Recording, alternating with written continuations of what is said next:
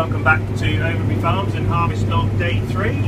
We're in a field called Aerodrome and it's Wednesday the 16th of July. This is a seed crop of Tetris, which is a feeding variety, and it's just gone a little bit on the fat side in a few places,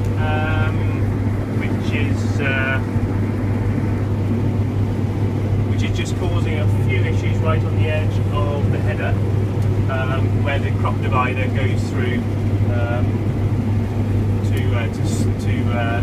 to divide the crop for what we're cutting now and what we're going to cut on the next pass. And we're in this field. We've got a trial going on in here with a trials company, and it's a trial all about growth regulation. So they have a little plot combine that's coming tomorrow to actually harvest these little individual sections in here. So each of these replicated trial plots has got different treatments in. Oops, don't want to combine that bit for them. And so they're taking it to yield, and the different treatments, if you like, are going to be taken. So that looks like quite a good one there. The crop is standing up and they're doing well, and next to it, not so well. So we don't really get to see the results of these as to what's been applied and where,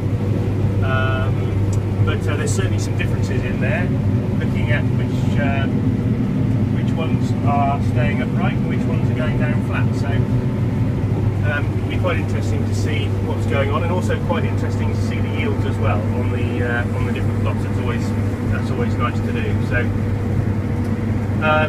yields on these are running quite well.